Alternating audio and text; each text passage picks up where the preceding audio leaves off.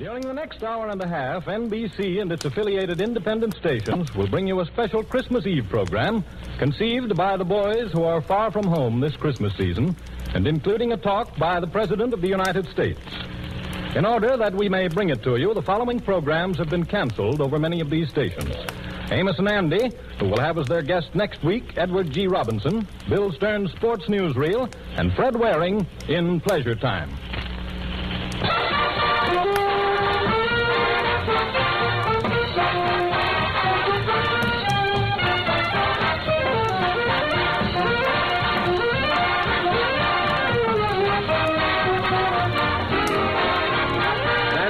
Hollywood to conduct this worldwide tour are Lionel Barrymore, Bing Crosby, and Bob Hope. And now, let me introduce the man whose portrayal of Scrooge from Dickens' immortal Christmas Carol has become an American tradition this time of the year. Mr. Lionel Barrymore.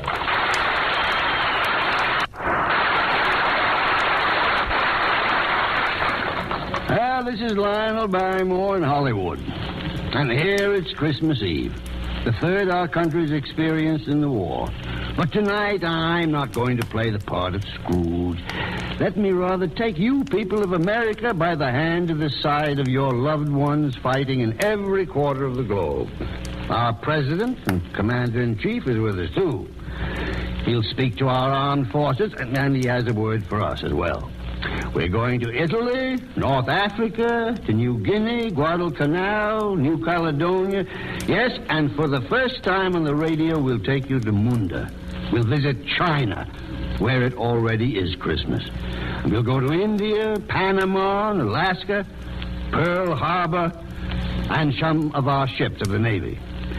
Yes, in this, our third year of war, we Americans are going to spend Christmas Eve at the fighting front of our men as they light up Christmas trees all over the world.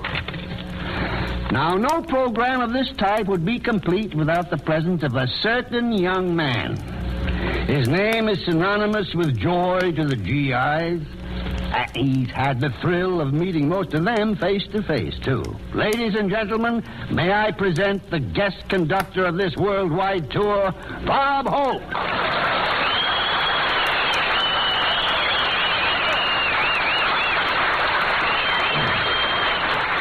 Thank you, relatives. How do you do, ladies and gentlemen?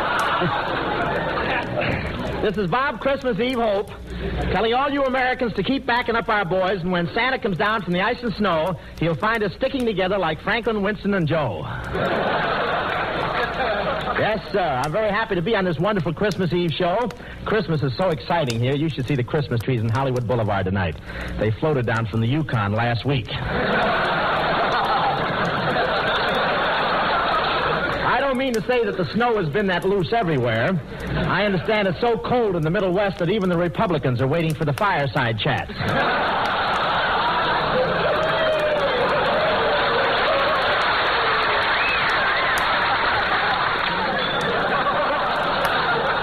But Christmas spirit really prevails in Hollywood. All the boys in the service are visiting the canteen. You know what the Hollywood canteen is? That's the only place in the world where a private is happier with 1 star in his arms than he would be with 4 on his shoulder. I saw W.C. Fields at the canteen, and he sat next to me, but that's beside the pint. You should see his nose now that they lifted the dim out. It's wonderful. But I love Christmas because that's the time of the year that all my relatives come over and sit around the tree. And to think that only a few years ago, most of them were sitting in it. And it sneaks up on you, doesn't it, huh? And you should see the Christmas cards I got this year. I got one card from Dorothy Lamour with a picture of her and a sarong on it. What a picture. You know how George Washington looks straight ahead on a 2-cent stamp? Well, in this envelope, he keeps peeking over his shoulder. I got a lot of presents, but I received one present I heard ticking, so I threw it right into the bathtub, but I'm afraid I was a little hasty. Now I've got the only clock in the world where the cuckoo comes out every hour and blows bubbles. Crosby gave his kids Indian outfits with real feathers. I don't know where he got the feathers. All I know is that yesterday I saw a stork flying over Los Angeles in a bathrobe.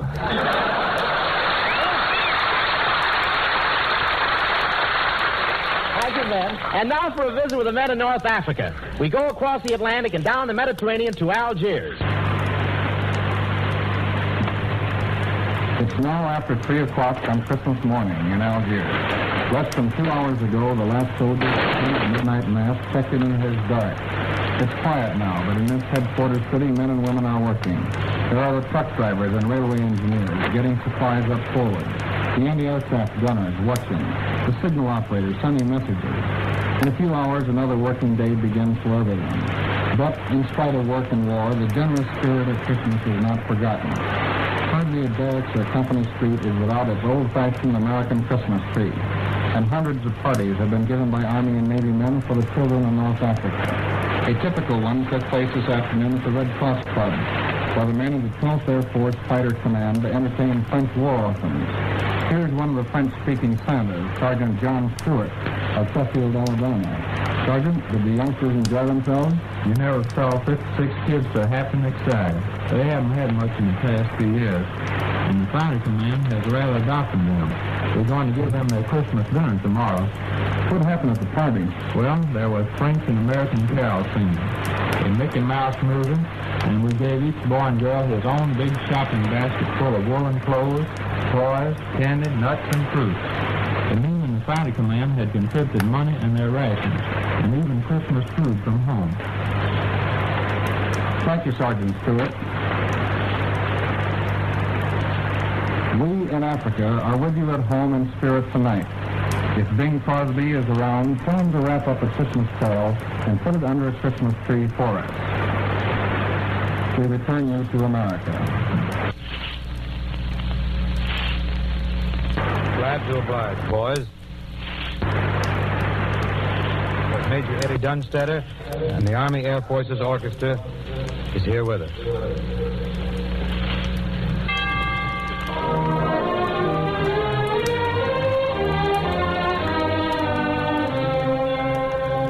God rest ye merry gentlemen, let nothing you dismay.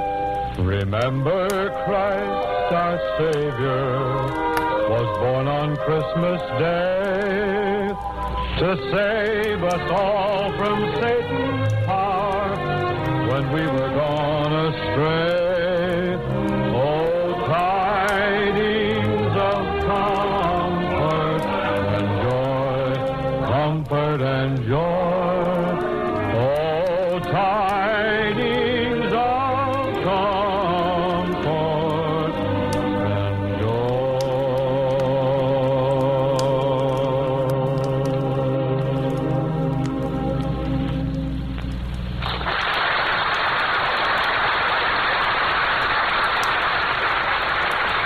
Very fine, Bing. And now to meet some of the men of the Navy's Air Arm. We take you to one of the fightingest carriers of them all, a ship whose name and location must remain secret. Now we are speaking to you from one of the greatest fighting ships in the United States Navy, an aircraft carrier. This is a flat top. We are gathered here on the hangar deck this Christmas Eve, and a Christmas party is in full swing. That's the noise you hear in the background. But here's a Christmas party the likes of which you've never seen before. We're at one end of a tremendous room. In front of us in the cleared space is a gaily decorated Christmas tree glowing with lights of every color. Grouped about the tree, exchanging gifts, are members of the crew, and beyond the crew one can see airplane after airplane. These men in this aircraft carrier have been in the thick of action ever since the war started. We'd like very much to tell you of their gallant war record, where they've been and what they've done, but that accounting must wait. Suffice to say, the enemy has felt the sting and blows of this floating airport time and time again. Well, now let's move over toward the Christmas tree and meet a few of the crew members. Good evening, sailor. What's your duty aboard ship? I'm a signalman. What's your actual duty? I stand by to receive signals that may change the course and speed of our ship. And how do you like spending Christmas Eve aboard an aircraft carrier? Well, naturally, I'd like to be spending at home with the folks, but I think I have a mighty important job to do here. Good for you, lad. Now, here's a boatswain mate second class. What's your battle station, sailor? Sky forward. And where's that? The control station in the forward part of the ship. What do you do there? I help the guns get on target. And where do you hope to be next Christmas? Oh, wrapped around a big piece of lemon pie at home or on Liberty in Tokyo. Good for you. Here's another sailor. How many Christmas Eves have you spent aboard this carrier since war was declared? 4. Your fourth? That's right. Yes, but wait a minute now. This is only the third Christmas since war was declared, isn't it? Yeah, but one Christmas we crossed the international date line, had 2 Christmases 2 days in a row. Christmas 2 days in a row. You've had all sorts of Christmas celebrations. Are you looking forward to next Christmas? Sure am. Looking forward to be back in Tennessee. Boy, oh boy. I'll bet you'll be there, too. And now, men, may I have your attention, please? We're broadcasting a portion of our Christmas party all over the world. Would you like to shout your greetings to everyone listening in?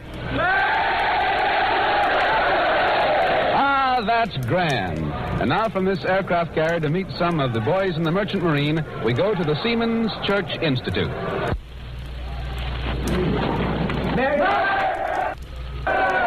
Ladies and gentlemen, we don't think you've met anyone quite like Chief Steward George Jack Kessel of the Merchant Marine, who's here with us at the Seamen's Church Institute.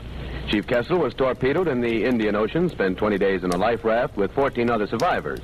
Well, Chief, suppose you tell us about it. Well, when the ship was hit, I was below playing my mandolin. I ran up on deck and tossed the mandolin into my lifeboat. Then I went around, trying to scare up some food. But as it turned out later, the mandolin was almost as important. Important as food? Why was that? Well, we needed more than food and water to keep our courage up.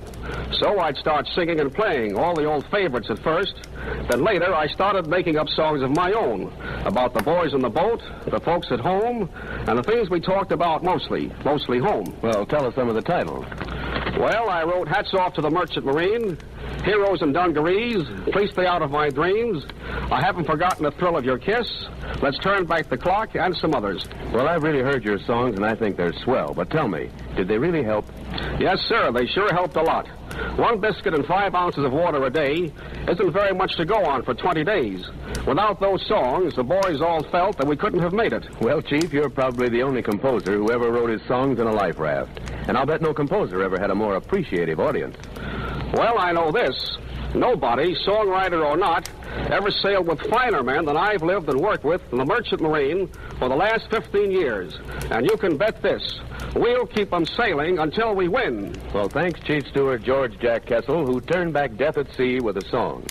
And now, friends, one of the outfits sharing in the credit of winning the Battle of the Atlantic is the United States Coast Guard. So, for a Christmas Eve visit to these boys, we take you aboard a Coast Guard cutter. Here we are aboard a Coast Guard cutter. After taking a peek at his face, I'm willing to lay 6 to 5 he doesn't even make the arch. But he finally gets there with everybody laughing and clapping their hands, and the preacher comes forward, and Dave the Dude looks happy and never seen him look before in his life as they all get together under the arch of flowers. Well, all of a sudden there is a terrific racket at the front door of the Woodcock Inn. And in comes a doll about 4 feet high and 5 feet wide. In fact, I never see such a wide doll. She looks all hammered down. Her face is almost as wide as her shoulders, and she makes me think of a great, big, full moon. She comes in bounding in like, and I can see that she's all trained up about something. As she bounces in, I hear a gurgle. And I look around, and I see Walter Winchester slumping down to the floor, almost dragging Miss Billy Perry with him. Well, the wide doll walks right up to the bunch under the arch and says in a large, fast voice, "Which one of you is Dave the Dude?" "I'm Dave the Dude," says Dave the Dude, stepping up. "What do you mean by busting in here like a walrus and gumming up our wedding?" "Oh, so you're the guy who kidnaps my ever-loving husband to marry him off to this little red-headed pancake here, are you?" The wide doll says all of that, and at the same time looking at Dave the Dude, but at the same time pointing at Miss Billy Perry. Well, now, calling Miss Billy Perry a pancake to Dave the Dude is a very serious proposition, and Dave the Dude gets very angry. "Now, listen here," Dave the Dude says. "You better take a walk before somebody clips you." Well, that's a very good story, sailor, but apparently not the right story. Now let's go to London.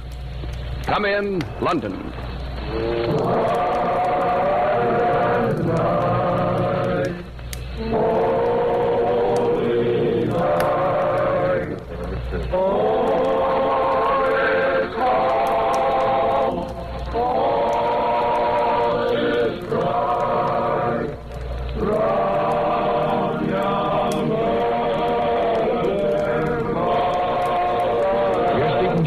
At an 8th Air Force Liberator Station somewhere in England. There was a party at the Aero Club tonight. The long, narrow room had been decorated with Christmas trees and evergreen boughs and red crepe paper. 30 of the men, combat and ground personnel, enlisted men and officers got together and sang Christmas carols as a part of the program.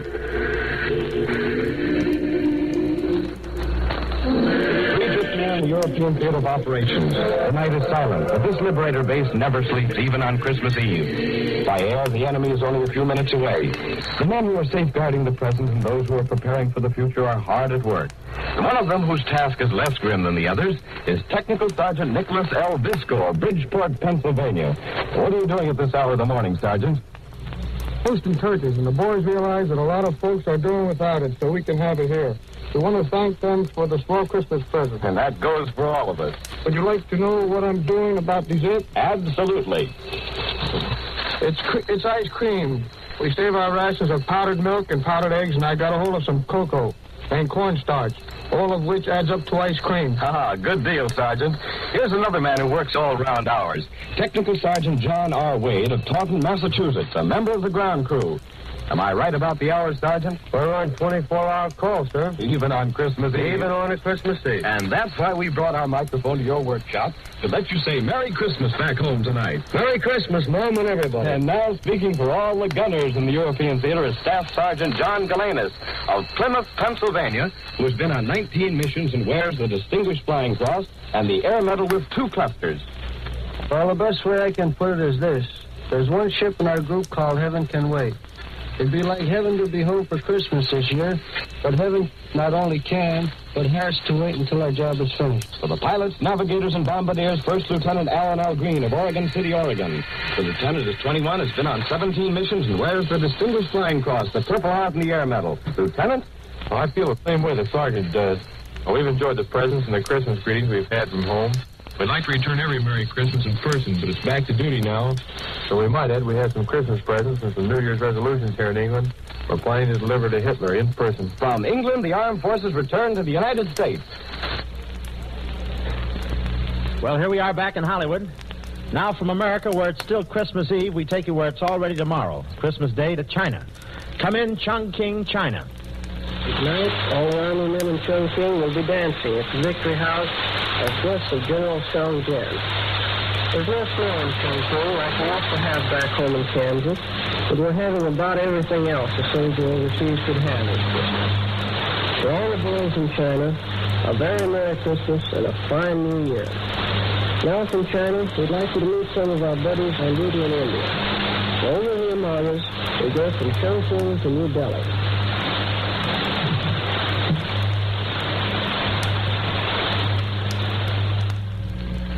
Those boys out there in India evidently can't hear me, but they're definitely on our Christmas list, and we've got a long one tonight. So suppose we try to bring in those fighting Marines at Guadalcanal. And if everything works all right, we will take you to Munda and Guadalcanal.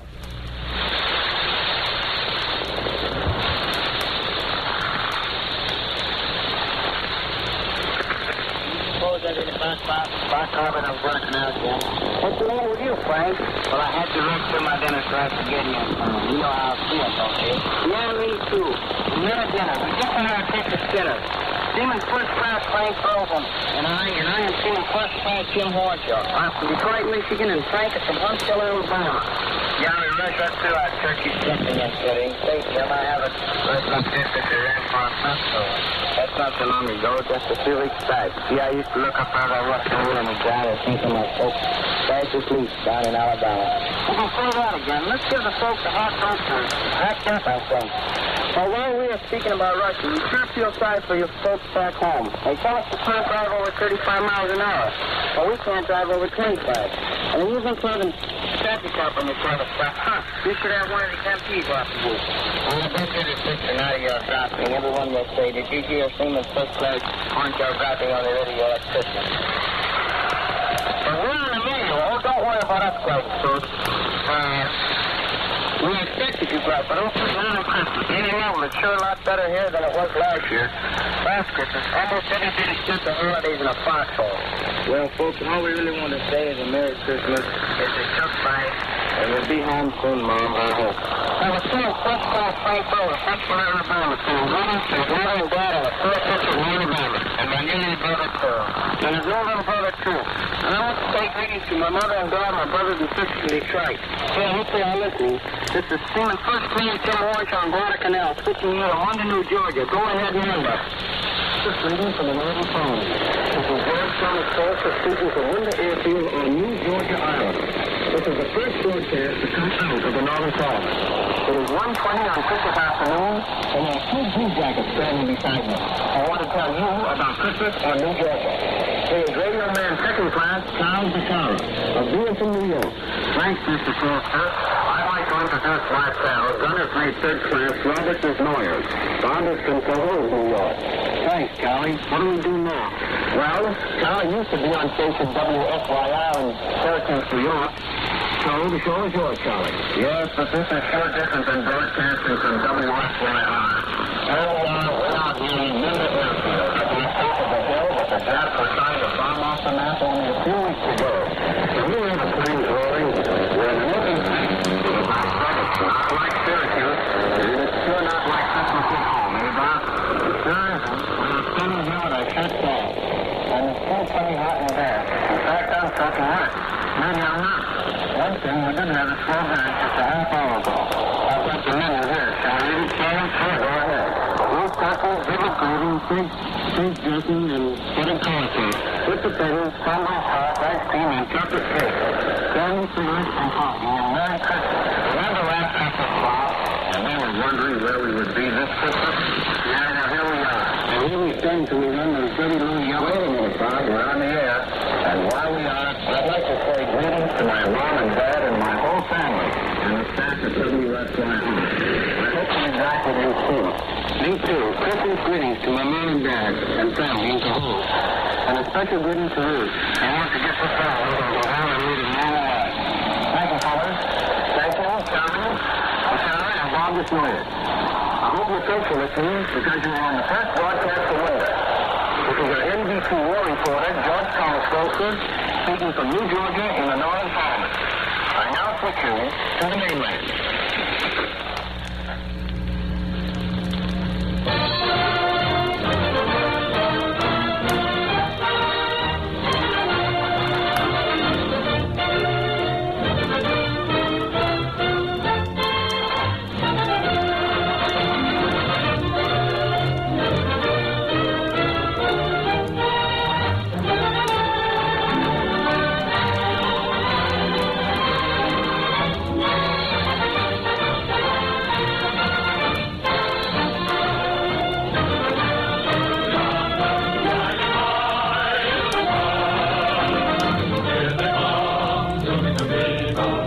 This is Christmas Eve at the Front, the Christmas program spontaneously suggested by American servicemen all over the world to show the folks at home how Christmas is being spent on the fronts of this global war. This program is being presented by the four major networks. We pause briefly for station identification.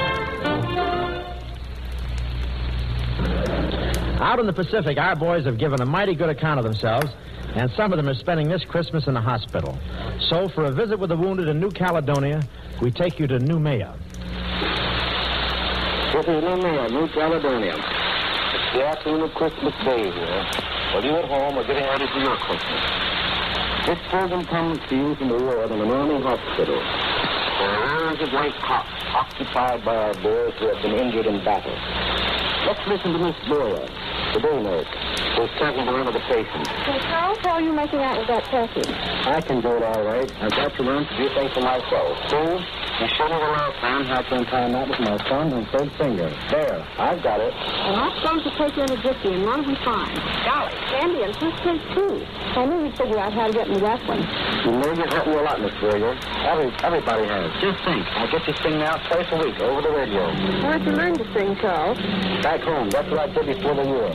My last job was in Baltimore. And when I get back to the States, the Army will fix me up with a new load, and you don't need an arm to sing with. I'll get along fine when I get that raise. I know you will, Charlie. So, Charlie, how about a song? Yes, give us White Christmas. Tom, get that guitar beside you, Dad, and we'll have a bit of music. Okay, if Charlie would sing. Sure, I'll sing, but I won't. I'll bet you a Christmas.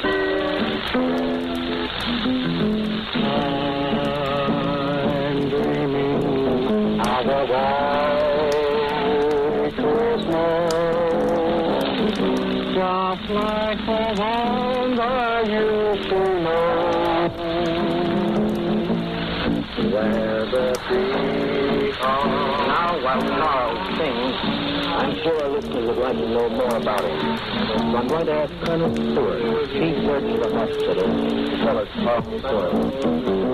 Charlie's full name is Private First Class Charles E. Oates, who was born on 1507 Ray Street, Baltimore, Maryland. He was 26 years old and was injured on Guadalcanal last January 16th when a shell killed his buddy. It was necessary to amputate his left arm and right leg. He was in a critical condition for some months. At first, he didn't have to laugh, but now he always started helping someone else. He sings to the boys here in the hospital, and twice a week he goes out in his wheelchair and sings a 15-minute program over the radio. I understand, Colonel.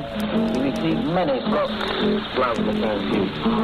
Yes, Charlie has 31 transfusions in all. A record for the hospital. Perhaps it's a record anywhere. Thank you, Colonel Stewart. Like countless other Americans, Charlie Oates has what it takes to win this war.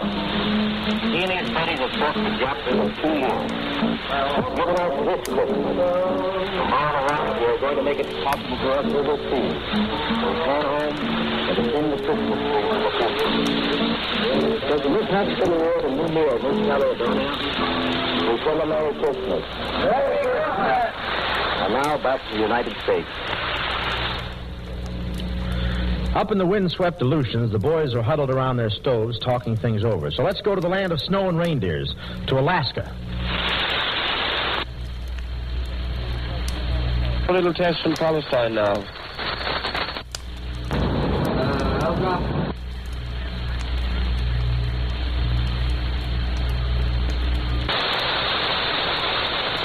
Come in, Alaska.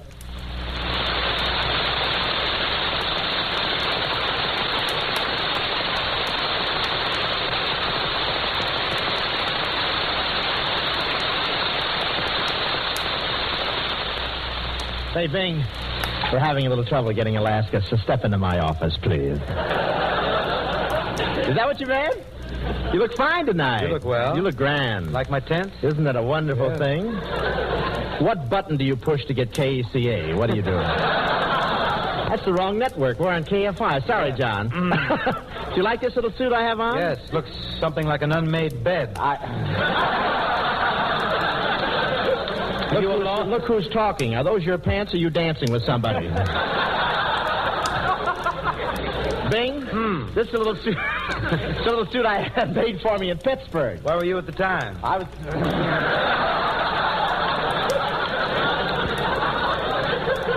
Nevertheless, I like it and I'm going to buy it. I think it looks good, don't you? Yes, love it. Do you like that? Why don't you take the hanger out? Say, listen, I must tell you one thing while we're waiting for Alaska to come in. Yes? Are you there, Alaska? You know, while I was over in Africa, that when the man puts his nose, that means we're right there. If he holds it, look out. Look, I want to tell you.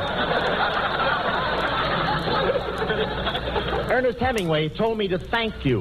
He did? For what? While I was over in Africa, I met Hemingway, and he told me to thank you. Nice to hear. For what? Why well, he saw your horses run, and he got the idea for whom the bell tolls. You know, and I had a wonderful time over there. Is it true that your horses are the only ones that have racks for their canes? Is it true? Lies. All lies. Filthy lies. Filthy lies. My horses haven't much speed, but they have lovely personalities, all of them. They're charming horses. They are. They're some of the finest horses in Dr. Townsend's club. I want to tell you that. Listen, another thing. Listen, Bing, I want to know one thing. Why were you late for rehearsal I couldn't get here any sooner. What do you mean you couldn't something get here? very serious happened on the way to the broadcast. I stopped at the stables to see my charges. You did? Is that right? I understand you have new stables down there by the Southern Pacific where the Super Chief goes by. That's right. The other day, the Super Chief went by and Bing lined all his horses up and said, "See, that's what I mean."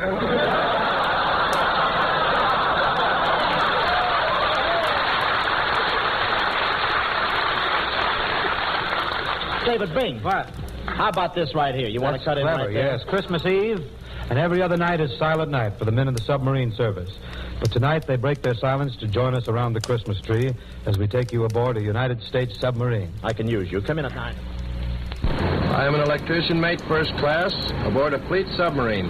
In speaking for all submarine men, I want to say to our wives and kids back home, to Mother and Dad, and to the sweethearts who wait our return, Merry Christmas and a Happy New Year from Uncle Sam's Submarines.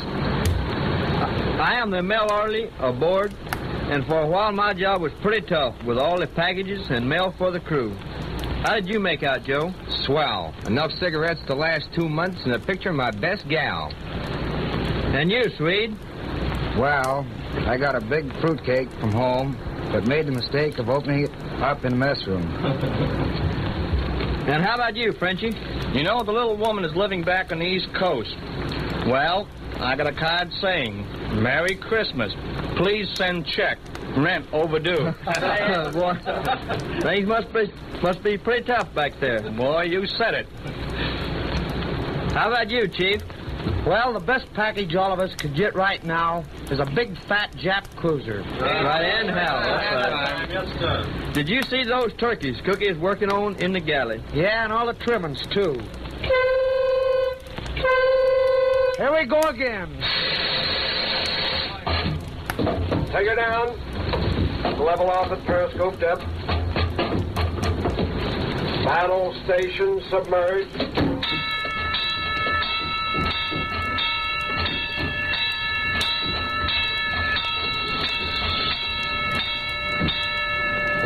Hey, Doc, what'd you see up there? Boy, there's a big fat Jap cruiser dead ahead. We in the Navy are mighty proud of what our buddies in the Marines and the Army have been doing in the Southwest Pacific. So from this submarine, let us go across the Pacific to New Guinea. Come in, New Guinea.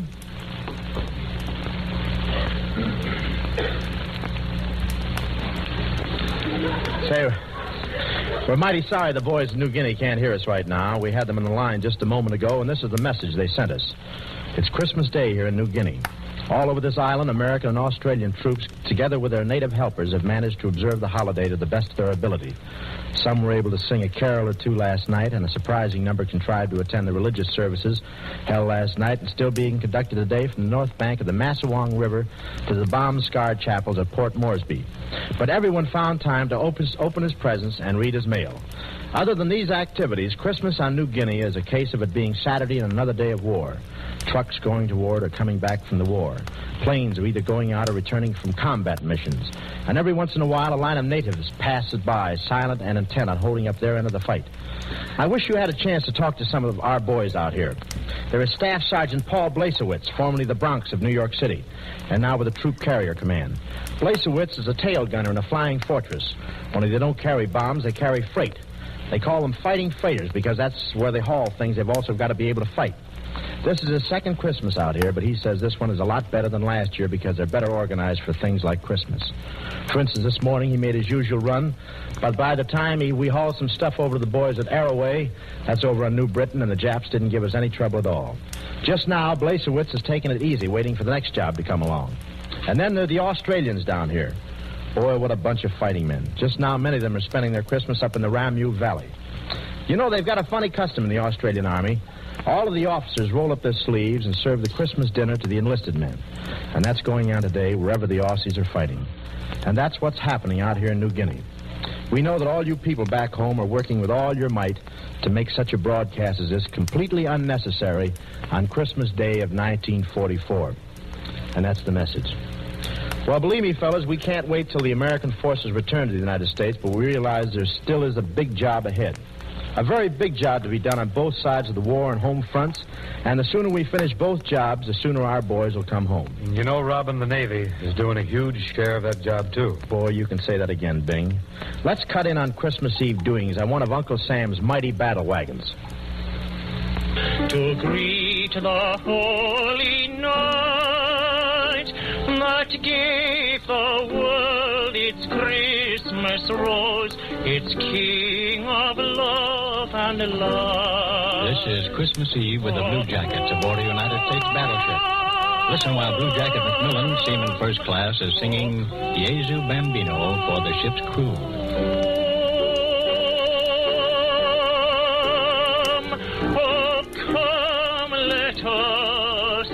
Adore him.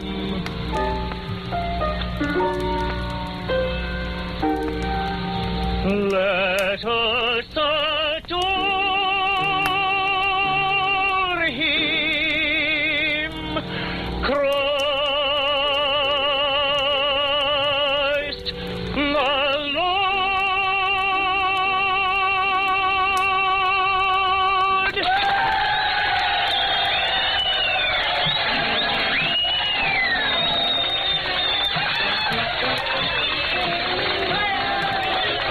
Is taking place down in cruise quarters with the men gathered around their tree.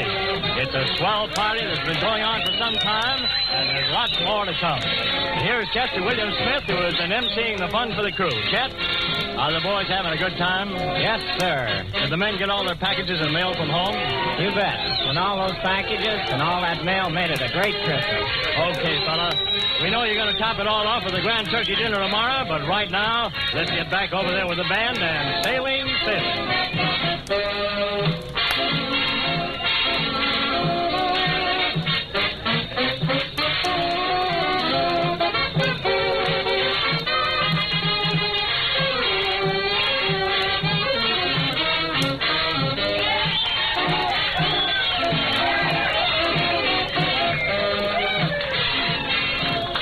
From this big battle wagon, we take you to the boys guarding our lifeline on the big ditch at Panama. This is Corporal Harvey Chester speaking from Panama. With me is Corporal Wesley Parsons, one of the men who carved out the jungle positions protecting the canal. What are the boys doing at your position tonight, Wes? 100% of them are thinking about Christmas back home. Well, so am I, but that's not all, I hope. No, as a matter of fact, the boys are having a Christmas dance right now.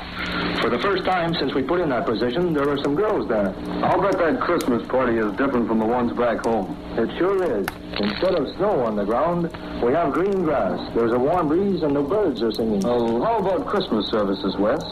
There aren't enough chaplains to go to all positions, but we'll hear the midnight service over the radio. Turkey dinner tomorrow? You bet, with all the trimmings. I'm going to wish a Merry Christmas to my folks in Charleston, West Virginia, Wes. Where are yours? Detroit, Michigan. Merry Christmas. From the jungles of Panama, and with a Christmas greeting to all, we take you to Hawaii. This is Sergeant Merle Miller of the United States Army speaking from the Central Pacific area.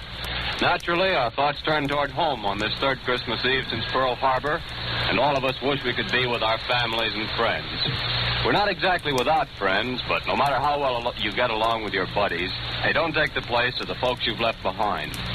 If opening gifts and having a good dinner were all, Christmas overseas would leave little to be desired. But of course, there's more to it than that.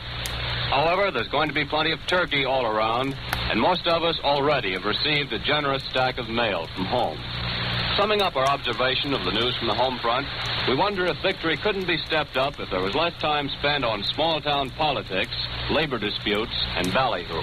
We're not kicking, we just wonder. Over here, where all work is considered essential war work, the activities of the civilian and military population are not too widely separated. We still have a 10 o'clock curfew and blackout and early closing hours in town. Taking everything into consideration, we're pretty well off. That was Sergeant Merle Miller, Bureau Chief of Yanks Pacific Edition. Standing by at a vantage point overlooking Pearl Harbor is Marine Private First Class Harry A. Jackson. This 19-year-old Marine from Pitchfork, Wyoming, was in the first wave that stormed the beaches of Tarawa in the Gilberts. Come in, Private Jackson. Since December 7th, 1941, when Christmas was all but totally blacked out, Pearl Harbor is slowly but surely being avenged. Coral Sea, Midway, Guadalcanal, Kiska, and Attu. And now the Gilberts. And after you've been through Tarawa, you begin to realize, maybe for the first time in your life, what Christmas is all about. It's a lot more important to you. And I don't mean just getting presents either. On Tarawa, you don't think a hell of a lot about Christmas. But on Christmas, you think a hell of a lot about Tarawa. Us fellas that are fighting out this way are backed by a vast civilian force of skilled workers at Pearl Harbor, whose job it is to keep us and our gear fit to fight. These Pearl Harbor workers are able to take time out this Christmas to celebrate the birth of him who promised peace on earth. But the pause this Christmas will be a brief one, because every fighting one of us is on the road that leads to Tokyo, and Tokyo knows we're on the way. From Pearl Harbor, where the stars and stripes still fly, and the Christmas tree lights are on again, it's a Merry Christmas to you all at home. 2,000 years ago, a star shone down over Bethlehem, and the angels heralded peace on earth, goodwill to men. Today there is no peace, and goodwill is shriveled in the flame and smoke of battle, in the hatred and greed of men. Today the star of Bethlehem shines down on gleaming bayonets, and the three wise men no longer roam the plains of Judea, bearing gifts and ointments. Today there are tanks bearing death and destruction, stalking the plains of the earth in search of human prey. And yet, the star still shines over Bethlehem, and there are still men of goodwill in every nook and corner of the earth, fighting and praying that peace may be restored to the world, that men may learn how to live with one another in peace and tranquility, that their children may walk in the majesty of the Lord, unafraid and unopposed. We take you now to Bethlehem, where the star and promise shine forth as they did 2,000 years ago. It's 4 a.m. here, so we're speaking to you from Christmas Day, after the traditional services at Bethlehem, which marked again the birth night of our Savior. Here with me are Chaplain James A. Carey and two typical American soldiers, Sergeant Robert Bowler of Brooklyn and Sergeant Earl Getchoff of Detroit. They're speaking to you from the Holy Land as representatives of the American Army in the Middle East. Earl, will you go first? Tonight, I knelt with 60 other American boys on the site of the stable where Christ was born. An American chaplain officiated at a mass there. It was only one of many such services, but it was the first participation of the American Army in the Bethlehem ceremony. It certainly was fine, wasn't it, Earl? I kept remembering, as I watched the ceremonies in the Church of the Nativity, that Christmas had been celebrated there for 1,600 years. Me too, Walter. It's been a Christmas Eve I'll never forget. The church was filled with uniformed men, Americans, British and Polish. So I knew there was still a war on, but somehow or other I felt there would soon be peace on earth again. And you, Chaplain Carey? My only viewpoint now springs from my job as Chief of Middle East Chaplain. I want to tell all you people back home that some of your boys have had a very fine experience. It seems to me that they will be finer men and finer Americans for having made this pilgrimage to the birthplace of our Lord. And now, as the Star of Bethlehem shines down, the Middle East Armed Forces return you to the United States.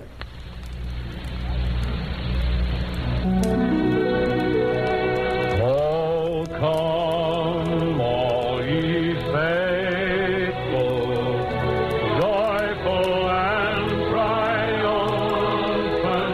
Oh, come ye to Bethlehem. Come and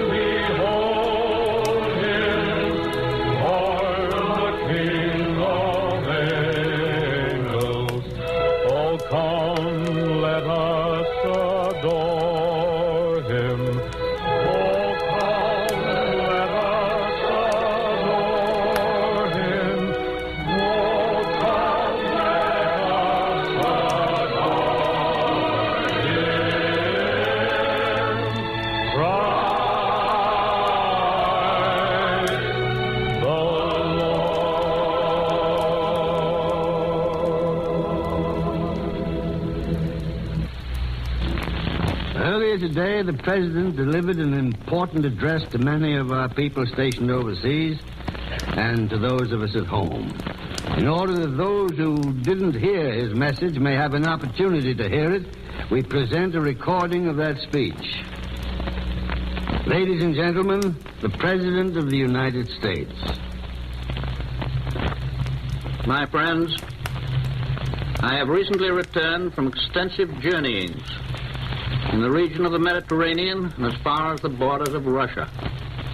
I have conferred with the leaders of Britain and Russia and China on military matters of the present, especially on plans for stepping up our successful attack on our enemies as quickly as possible and from many different points of the compass. On this Christmas Eve, there are over 10 million men in the armed forces of the United States alone. 1 year ago, 1,700,000 were serving overseas. Today, this figure has been more than doubled to 3,800,000 on duty overseas. And by next July 1st, that number overseas will rise to over 5 million men and women. That this is truly a world war was demonstrated to me when arrangements were being made with our overseas broadcasting agencies for the time for me to speak today to our soldiers and sailors and Marines and merchant seamen in every part of the world. In fixing the time for this broadcast, we took into consideration that at this moment here in the United States and in the Caribbean and on the northeast coast of South America, it is afternoon. In Alaska and in Hawaii and the mid-Pacific, it is still morning. In Iceland, in Great Britain, in North Africa, in Italy, in the Middle East, it is now evening. In the Southwest Pacific, in Australia and China and Burma and India, it is already Christmas Day. So we can correctly say that at this moment, in those far eastern parts where Americans are fighting, today is tomorrow. But everywhere throughout the world, through this war that covers the world, there is a special spirit that has warmed our hearts since our earliest childhood. A spirit that brings us close to our homes, our families, our friends and neighbors. The Christmas spirit of peace on earth, goodwill toward men.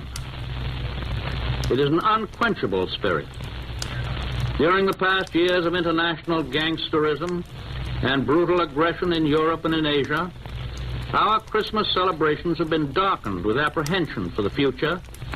We have said Merry Christmas and Happy New Year, but we have known in our hearts that the clouds which have hung over our world have prevented us from saying it with full sincerity and conviction.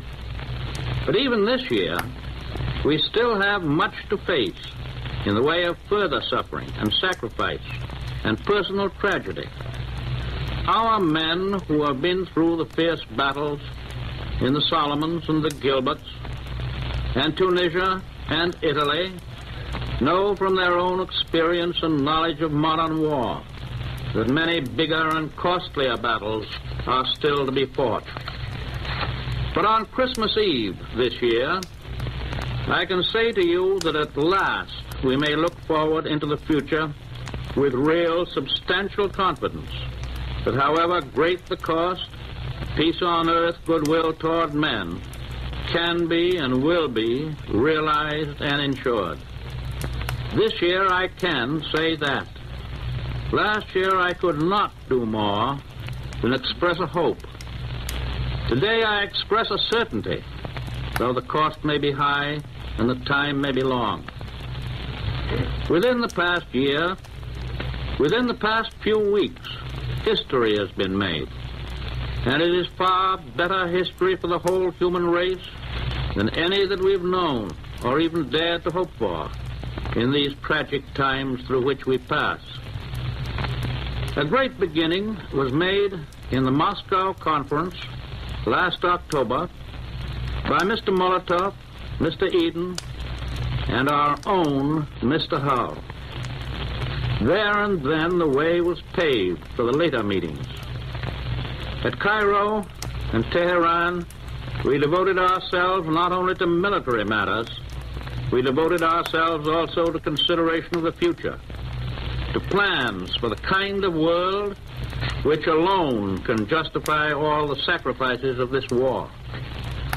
Of course, as you all know, Mr. Churchill and I have happily met many times before, and we know and understand each other very well.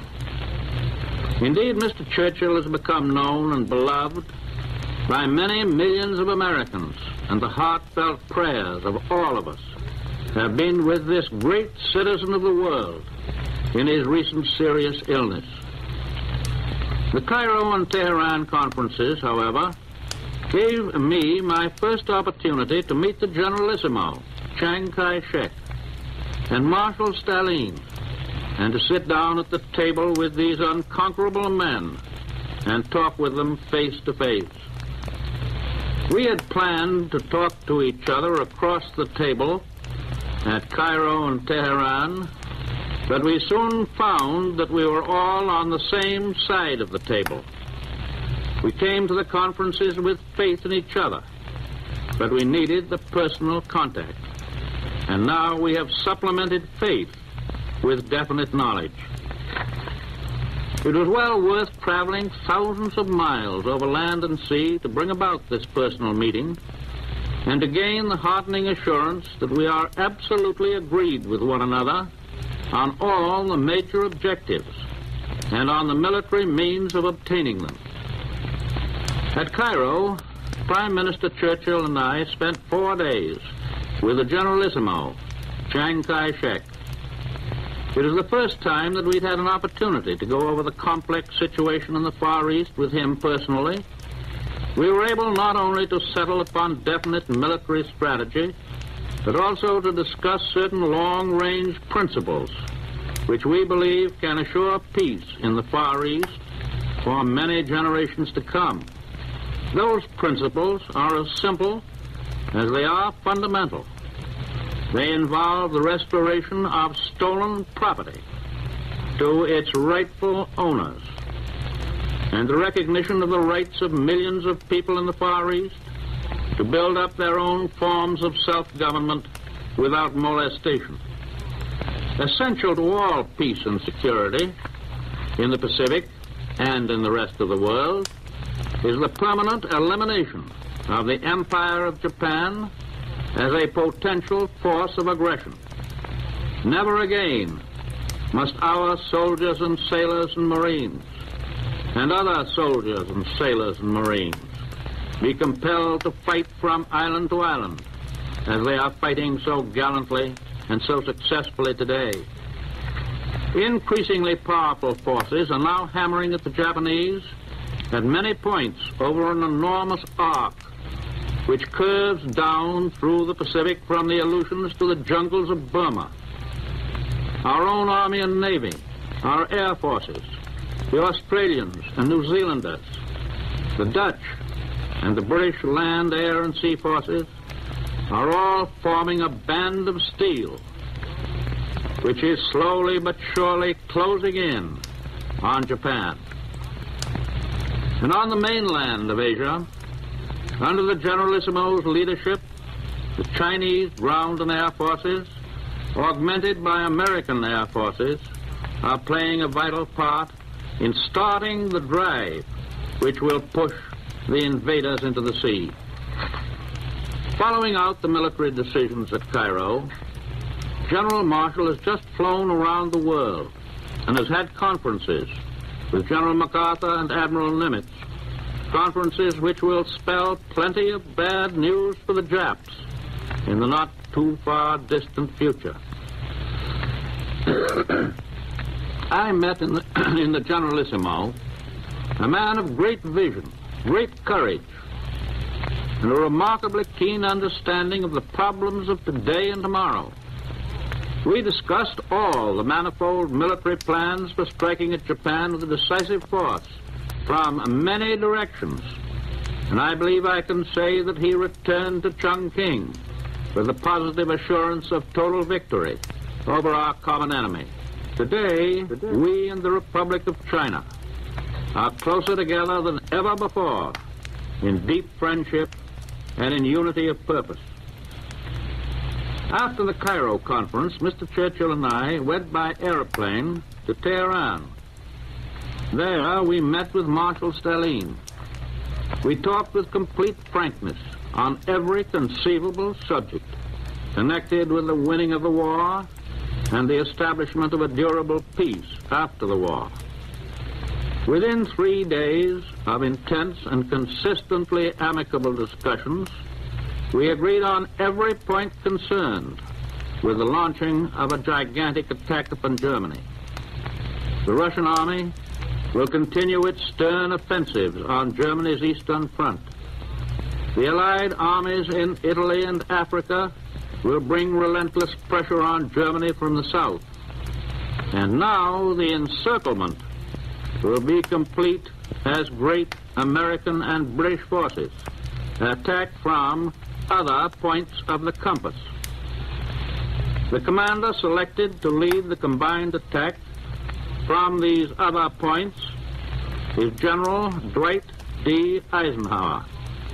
His performances in Africa, in Sicily, and in Italy have been brilliant. He knows by practical and successful experience the way to coordinate air, sea, and land power. All of these will be under his control. Lieutenant General Carl Spaatz will command the entire American strategic bombing force operating against Germany. General Eisenhower gives up his command in the Mediterranean to a British officer whose name is being announced by Mr. Churchill. We now pledge that new commander that our powerful ground, sea, and air forces in the vital Mediterranean area will stand by his side until every objective in that bitter theater is attained. Both of these new commanders will have American and British subordinate commanders whose names will be announced to the world in a few days. During the last 2 days in Tehran, Marshal Stalin, Mr. Churchill, and I looked ahead to the days and months and years that will follow Germany's defeat. We were united in determination that Germany must be stripped of her military might and be given no opportunity within the foreseeable future to regain that might. The United Nations have no intention to enslave the German people. We wish them to have a normal chance to develop in peace as useful and respectable members of the European family. But we most certainly emphasize that word respectable, for we intend to rid them once and for all of Nazism and Prussian militarism and the fantastic and disastrous notion that they constitute the master race.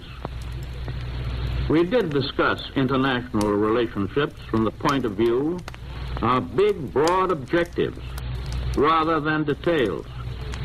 But on the basis of what we did discuss, I can say even today that I do not think any insoluble differences will arise among Russia, Great Britain, and the United States.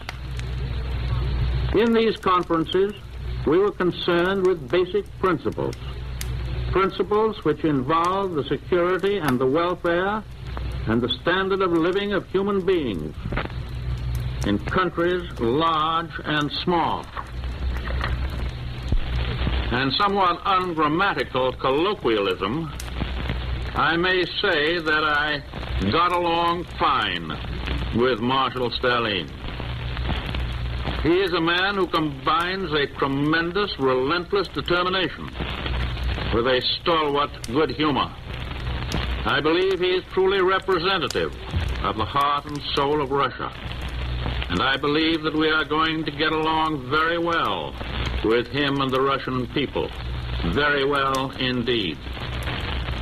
Britain, Russia, China, and the United States and their allies represent more than 3/4 of the total population of the earth. As long as these four nations, with great military power, stick together in determination to keep the peace, there will be no possibility of an aggressor nation arising to start another world war. But those four powers must be united with and cooperate with the freedom-loving peoples of Europe and Asia and Africa and the Americas. The rights of every nation, large or small, must be respected and guarded as jealously as are the rights of every individual within our own republic. The doctrine that the strong shall dominate the weak is the doctrine of our enemies, and we reject it. But at the same time, we're agreed that if force is necessary to keep international peace, international force will be applied for as long as it may be necessary.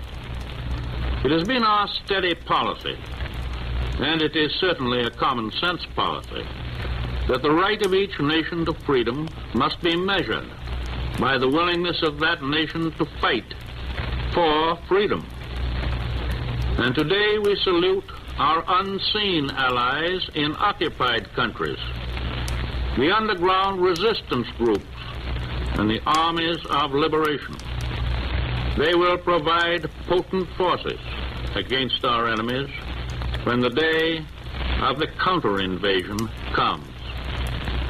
Through the development of science, the world has become so much smaller that we have had to discard the geographical yardsticks of the past. For instance, through our early history, the Atlantic and Pacific Oceans were believed to be walls of safety for the United States. Time and distance made it physically possible, for example, for us and for the other American republics to obtain and maintain independence against infinitely stronger powers. Until recently, very few people, even military experts, thought that the day would ever come when we might have to defend our Pacific coast against Japanese threats of invasion. At the outbreak of the First World War, relatively few people thought that our ships and shipping would be menaced by German submarines on the high seas, or that the German militarists would ever attempt to dominate any nation outside of Central Europe. After the armistice in 1918, we thought and hoped that the militaristic philosophy of Germany had been crushed. And being full of the milk of human kindness, we spent the next 20 years disarming, while the Germans whined so pathetically that the other nations permitted them and even helped them to rearm. For too many years, we lived on pious hopes that aggressor and warlike nations would learn and understand and carry out the doctrine of purely voluntary peace. The well-intentioned but ill-fated experiments of former years did not work. It is my hope that we will not try them again. No, that is putting it too weakly. It is my intention to do all that I humanly can as President and Commander-in-Chief to see to it that these tragic mistakes shall not be made again.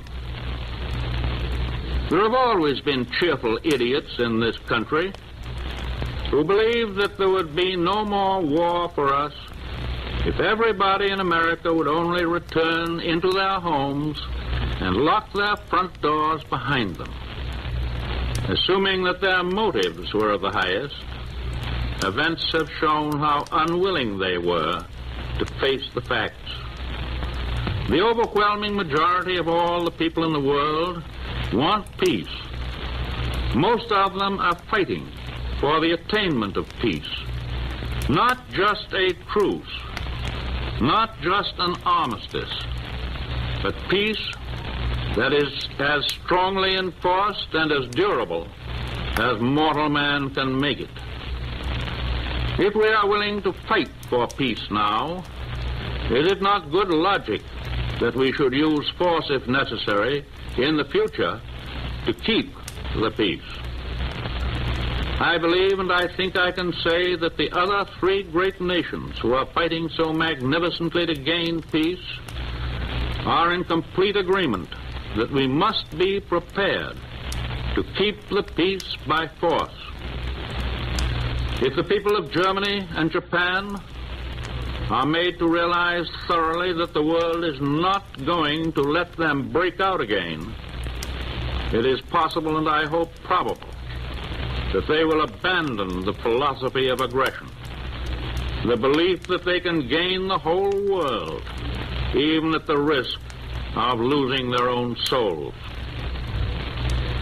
I shall have more to say about the Cairo and Tehran conferences when I make my report to the Congress in about 2 weeks' time. And on that occasion, I shall also have a great deal to say about certain conditions here at home. But today, I wish to say that in all my travels, at home and abroad, it is the sight of our soldiers and sailors and their magnificent achievements which have given me the greatest inspiration and the greatest encouragement for the future. To the members of our armed forces, to their wives, mothers, and fathers, I want to affirm the great faith and confidence that we have in General Marshall and Admiral King, who direct all of our armed might throughout the world. Upon them falls the responsibility of planning the strategy, of determining where and when we shall fight. Both of these men have already gained high places in American history, places which will record in that history many evidences of their military genius that cannot be published today. Some of our men overseas are now spending their third Christmas far from home. To them and to all others overseas, or soon to go overseas, I can give assurance that it is the purpose of their government to win this war and to bring them home at the earliest possible time. And we here in the United States had better be sure that when our soldiers and sailors do come home, they will find an America in which they are given full opportunities for education and rehabilitation and social security and employment and business enterprise under the free American system, and that they will find a government which, by their votes as American citizens, they have had a full share in electing. The American people have had every reason to know that this is a tough and destructive war. On my trip abroad, I talked with many military men who had faced our enemies in the field.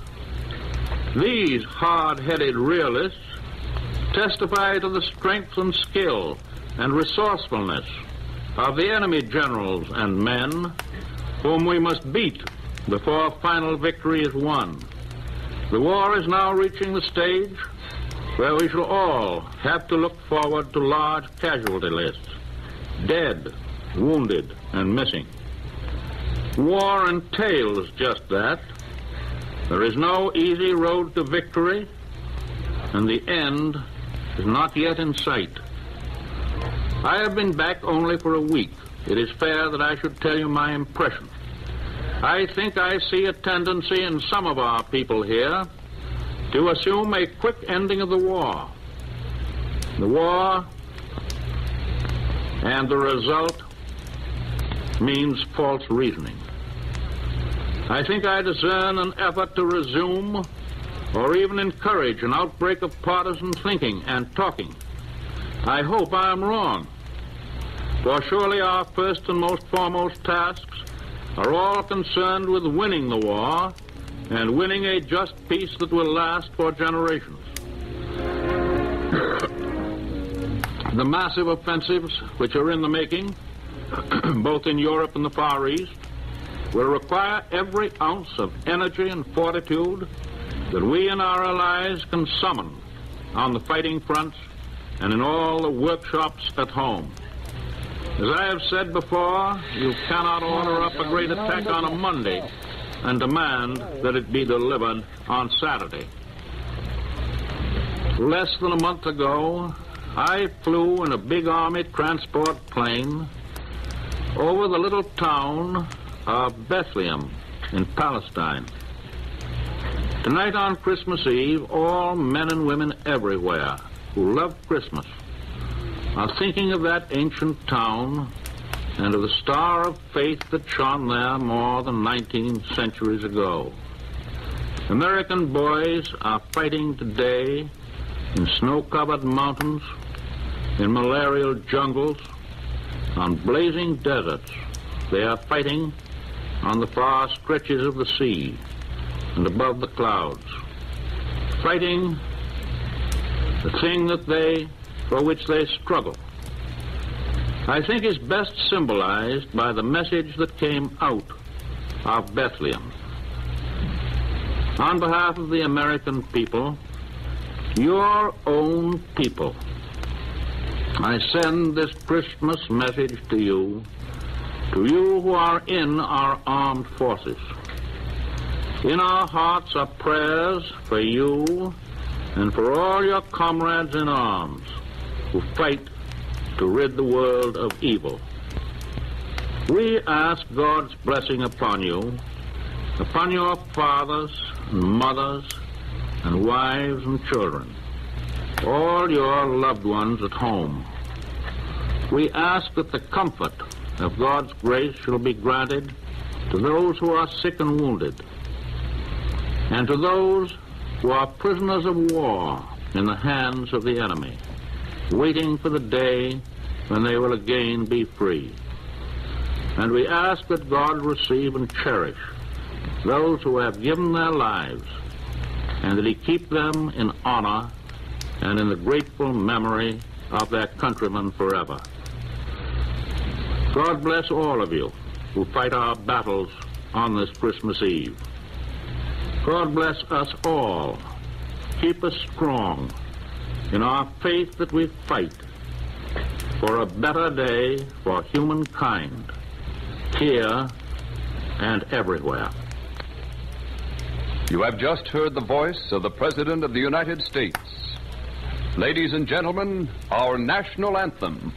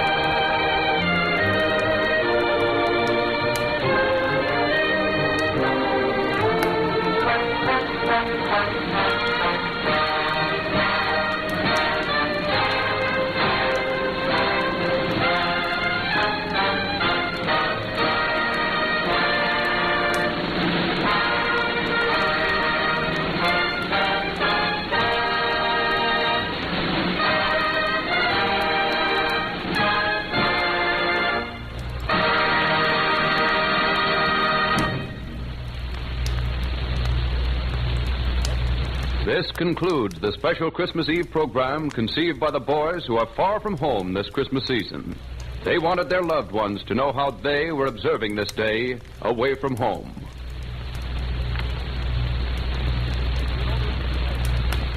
In order that we might bring you the special program just concluded, the following programs, usually heard over many of these stations, were canceled tonight. Amos and Andy, Bill Stern Sports Newsreel, Fred Waring in Pleasure Time, and Fleetwood Lawton. This is the National Broadcasting Company.